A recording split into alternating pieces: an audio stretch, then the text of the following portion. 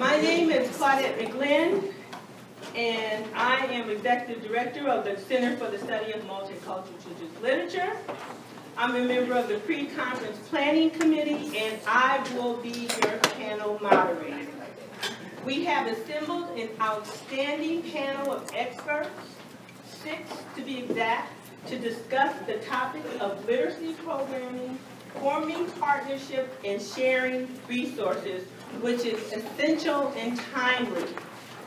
Dr. Alire mentioned in her talk in terms of opportunities. She said we need to step up in developing library multicultural literacy programs and collecting more multicultural materials. So this is relevant, this is timely, and I'm going to have each person introduce themselves first. I'm Pat Mora. I'm Maureen Costello, Director of Teaching Tolerance.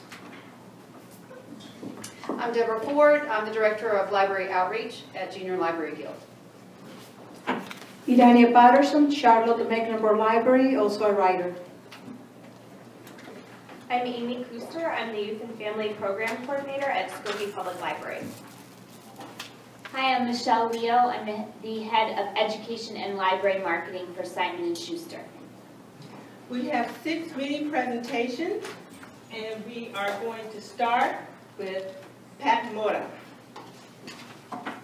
Give her a hand while she's there.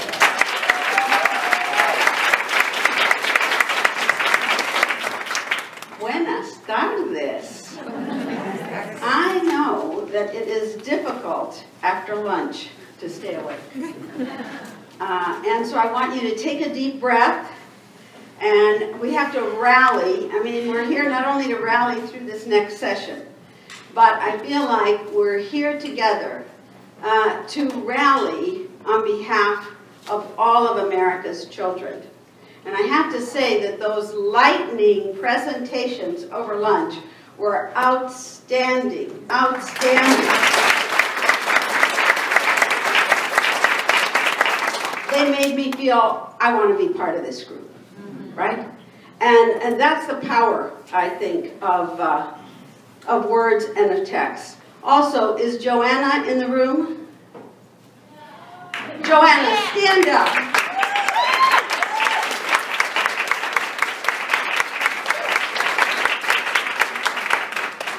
Joanna Eisen is going to sleep so well. She has worked tirelessly, and I have known her, thanks to Dia, since she, almost began at ALSC. And as I said to Amy, she is an utter joy to work with. So I feel incredibly, incredibly lucky. So this is Dia's full name: Children's Day, Book Day, El Día de los Niños, El Día de los Libros. That is a mouthful. And that's why over time it became known as Dia.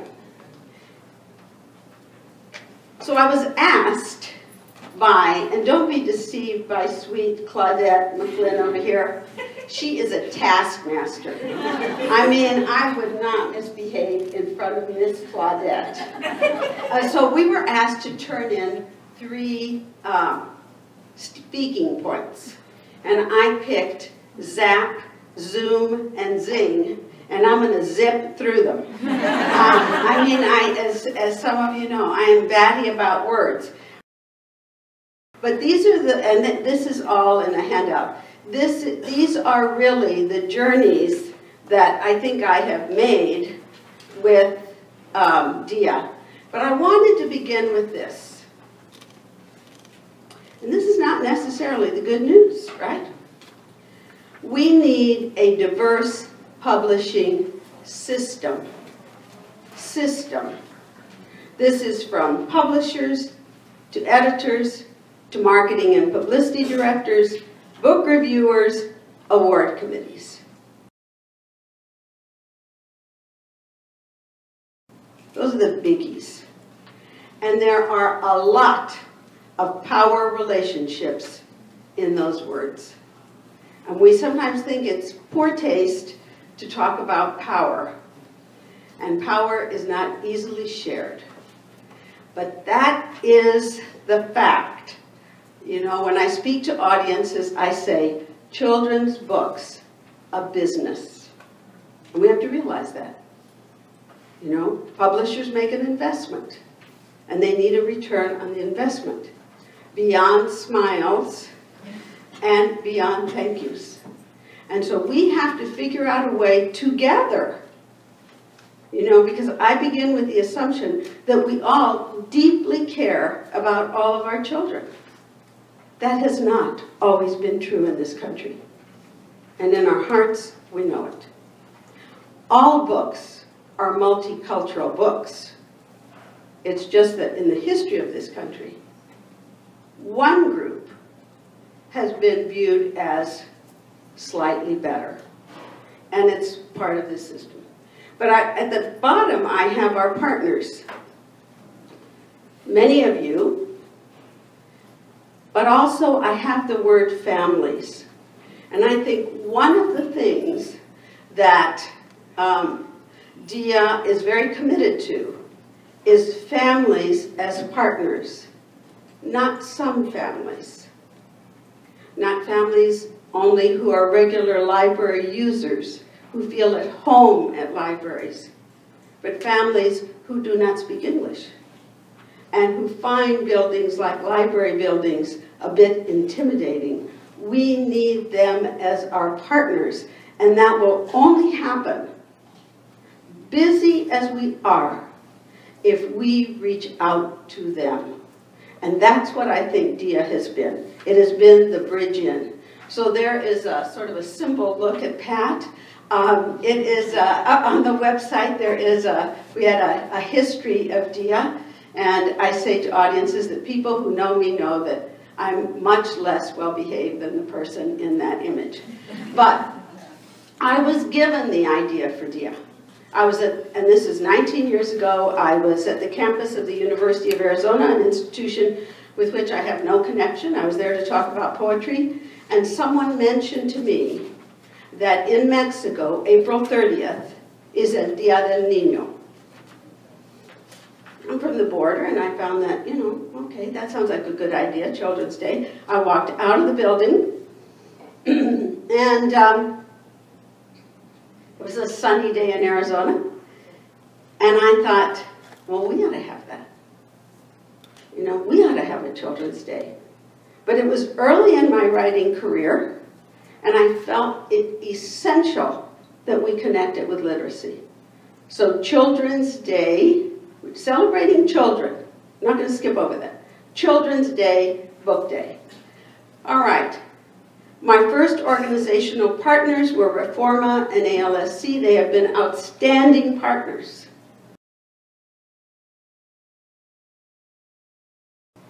The challenge of advocacy, I have been a pest. I have annoyed many people. And years ago, I heard a wonderful Asian American poet say, diversity work is heartbreaking work. And it is.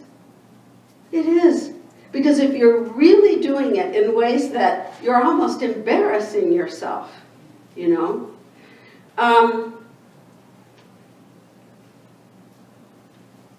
it's uphill all the way.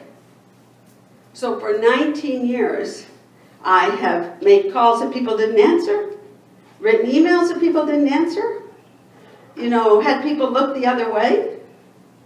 And that's just been the reality of Dia. I do want to mention this. I want to talk about the power of books and the power of editors. There's an editor. She's no longer an editor. She still loves children's books. She felt convinced there should be a book about Dia. It would not have existed without her.